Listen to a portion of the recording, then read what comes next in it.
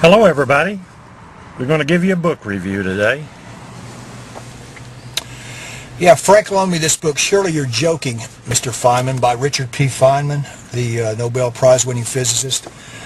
For anybody out there who's curious, and I mean the kind of curious that makes you wonder how you make a seamless aluminum can, you need to read this book. It's really a lot of fun. He, of course, won the Nobel Prize for physics and worked on the atomic bomb, and was just one of the instrumental people in opening physics up really to being an acceptable profession, because it was mostly just a bunch of guys running around talking above everybody's heads before he came along. And he made it interesting and fun, and this book is so great. It tells all the anecdotal stories about how when he was at Los Alamos and the things he did there working on the atomic bomb. He is the only person, as a matter of fact, that he knows of that actually viewed the Trinity explosion without any glasses. And he tells you all about how he did that and why. He does stuff like he'll see ants walking across the floor, and he'll try to figure out, well, do they really know how to get to the food, and can they pass that on to the next ant? Well, I know people like Richard Feynman, people who will look at something and wonder why. The curiosity that I don't know if you can even teach that, Frank. I think it's really just ingrained or in somebody's DNA, and unfortunately I think we're losing our curiosity as a society, and maybe it's a worldwide epidemic of people who just accept what's put in front of them. Of course, you know his dad planted a lot of that. It's absolutely passed on in a teaching fashion. There's no question about that.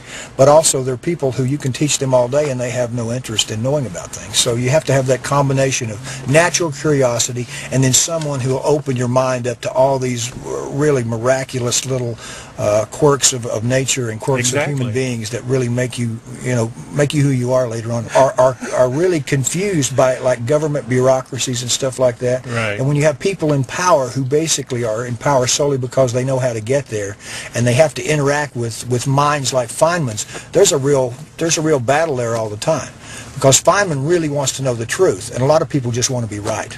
You know, I'd made a comment on somebody's video about the mixing of the paint when he went in, and the painter was, he thought it would be interesting. He liked to talk to common people. Right. And he went in and he started speaking. I think it was at a lunch counter or something, and he saw a guy who was a painter, obviously, because he had paint all over, and he started speaking with him, and he said, well, how do you figure out what different colors and tints and stuff? He said, well, we'll take yellow, for example. I make yellow by mixing white and pink together. Red together. and try to get pink. And Feynman goes, what? He says, yeah, whenever I want yellow, I mix white and red together. And Feynman's going, well, this is a professional painter.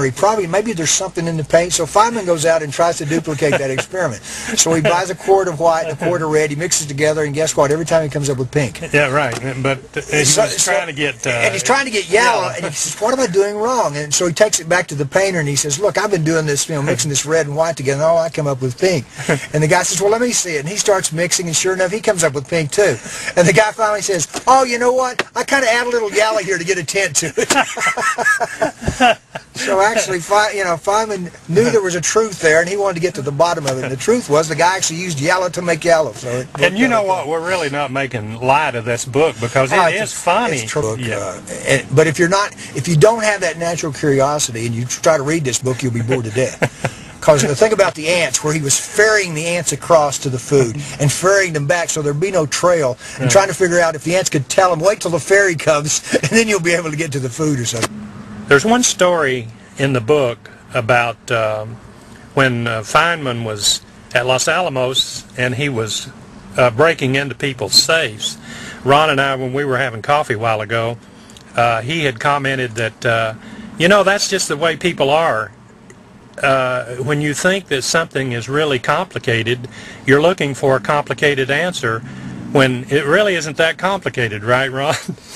Yeah, that's true. There was a situation where, well, Feynman, being at Los Alamos, he was always going in the offices of all these high-ranking people who had secrets locked up in their file cabinets. And almost every single time, Feynman was able to get into the file cabinet because they would always leave the last number of the combination right there. So he knew if the lock was open, wherever he looked on the combination, that was the last number.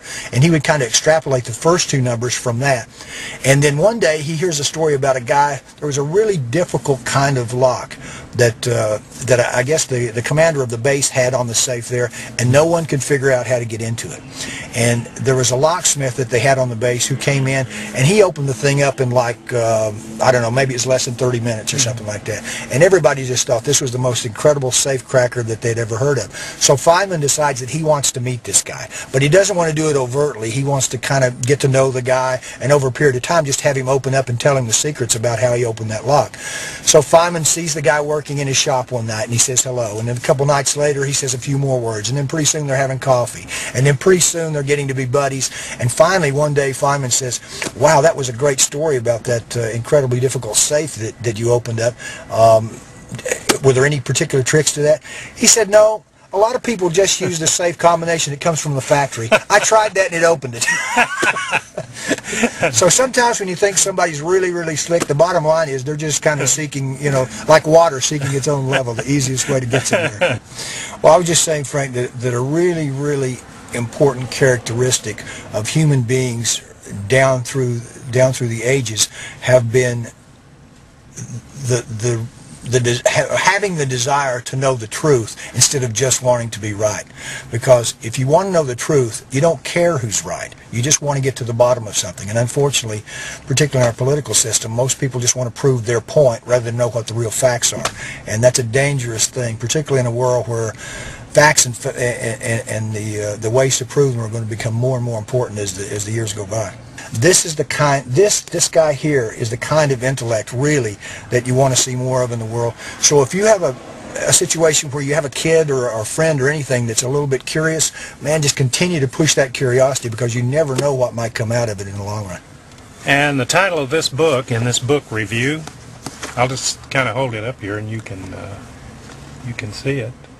Surely You're Joking, Mr. Feynman, by Richard P. Feynman. That's right. One of the funniest books that I've ever read, and now probably one of the funniest books that Ron has read. Thank you, Ron. You bet. Take care.